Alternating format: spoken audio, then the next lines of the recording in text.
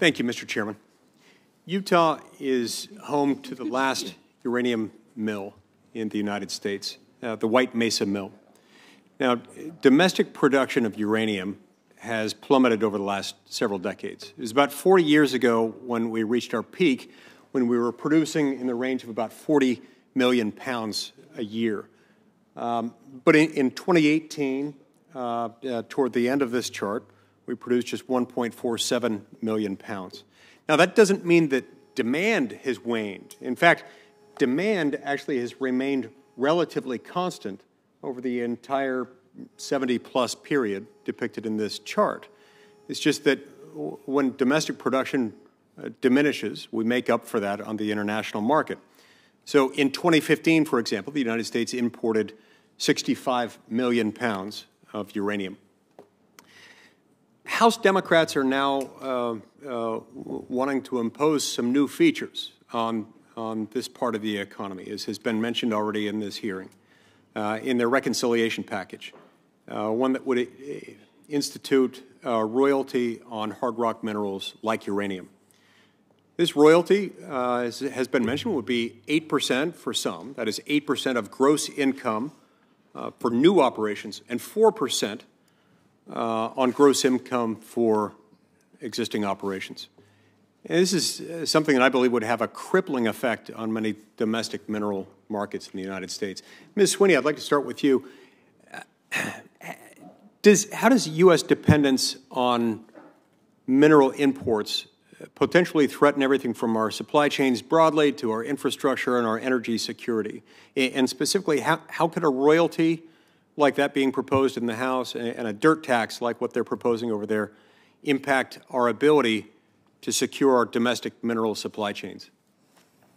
Thank you, Senator, for that question. And I think uranium is a great example of how we've become excessively over-reliant on foreign sources of minerals over the years. I mean, when the Energy Information Agency can't even provide the actual amount produced in the United States last year because it's proprietary information because there's so few producers, that's kind of a sad state of affairs.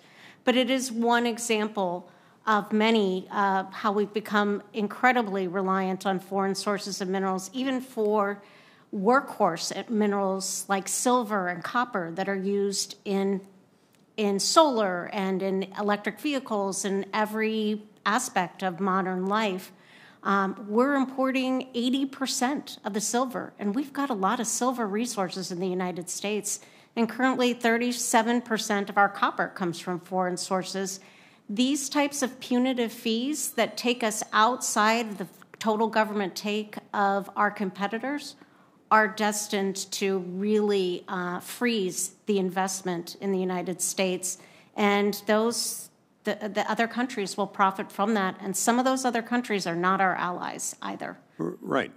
Not our allies and aren't to put it mildly, anxious to see us emerge as the global front runner in green energy technology or any of the high-tech sectors where the United States has some real potential.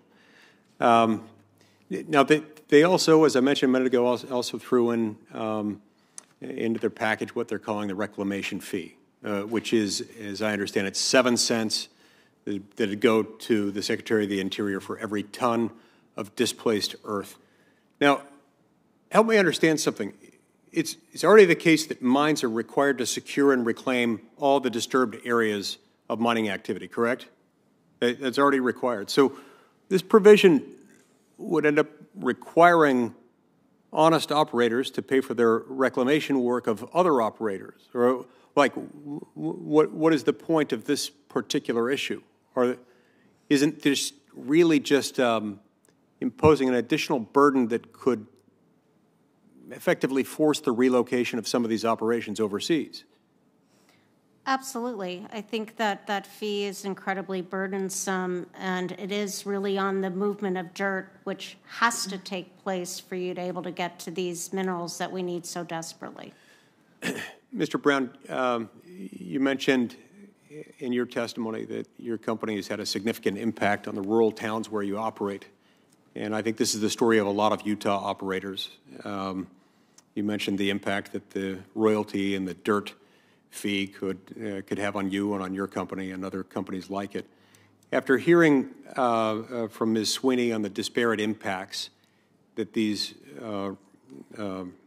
that might be imposed by the royalty and by the dirt fees, would you say that the proposal submitted by the House Democrats, namely the imposing of a gross royalty tax of 8% for new operations and 4% for existing ones, wouldn't that add to market disruptions and potentially force some of these operations abroad? And wouldn't that also have the potential to favor market incumbents and disfavor new entrants to the market, given the disparity between 4% and 8%? Yes, I absolutely agree with that. There is foreign competition for us. The minerals that we're mining, again, are low value, but they work their way through the value chain in the manufacturing system, and they become a part of the end product, whatever that is. And there's hundreds of end products that use bentonite. So if we increase the cost to Wyoban, and Wyoban has to increase the cost down the supply chain, it's very likely that our customers will be seeking other sources of supply so that their products can remain competitive and viable. And there are foreign mining companies, bentonite companies, that would be eager to enter this market in the United States. So it would have a dramatic impact on us. And the other thing that I want to mention, we talk about the 8% and the 4%. In our business, we have a plan of operation that encompasses let's say, a relatively small area. And we are updating that plan of operation as we move forward. So the 4% would apply to what we have today.